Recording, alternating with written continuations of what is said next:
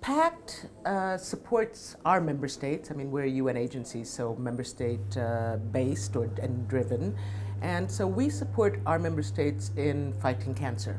That's the simple answer. How we do so by harnessing resources and partnerships and bringing together the various stakeholders and trying to have a coordinated approach to ensuring that countries have access to radiotherapy, diagnostic imaging, and radiotherapy. So that's basically what we do. The mandate of the agency, of course, is I mean, we're thought of as the nuclear watchdogs.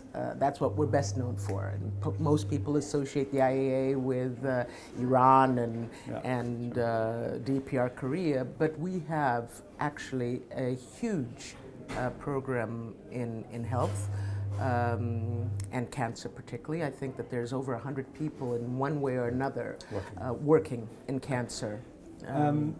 Everybody in the general public would assume that everybody's got radiotherapy. Tell us the facts. Unfortunately not. I'm actually a cancer survivor, and I have dual citizenship, one of which is a country in Europe and the other one a country in Africa. And I always say that the only reason why I'm alive today is probably because I happen to be living in the European country and not the African country, and therefore was diagnosed early and had adequate treatment. And that's just not acceptable in the 21st century. That, you know, whether you get to live or die depends on, you know, an accident of birth. Most countries, I mean, there are over 36 countries worldwide that have absolutely no access to radiotherapy. Nothing at all.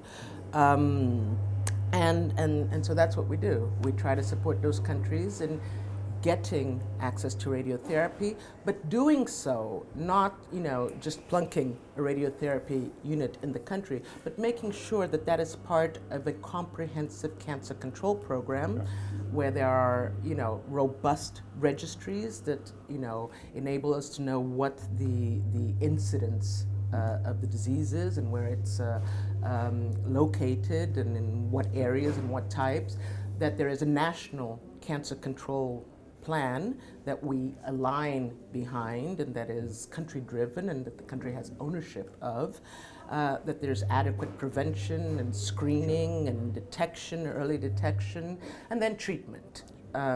Treatment that is surgery. There's three pillars, as you know.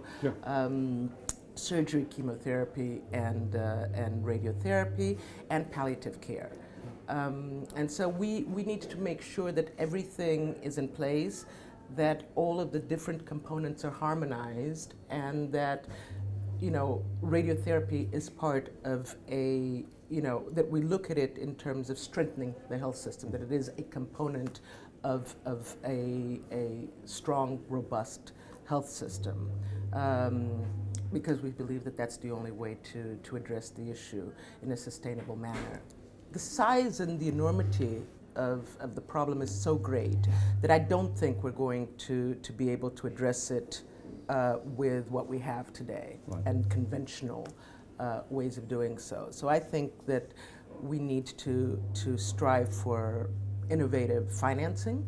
I think that's key. Innovative partnerships and innovative technologies to address the issue. And that's what PACT is about, trying to, you know, coordinate a global response. We work with lots of partners, banks, private sector, NGOs, because we are all needed and we all have an important role to play. And it's a complementary role because the issue is complex and huge and daunting, and we need to save lives.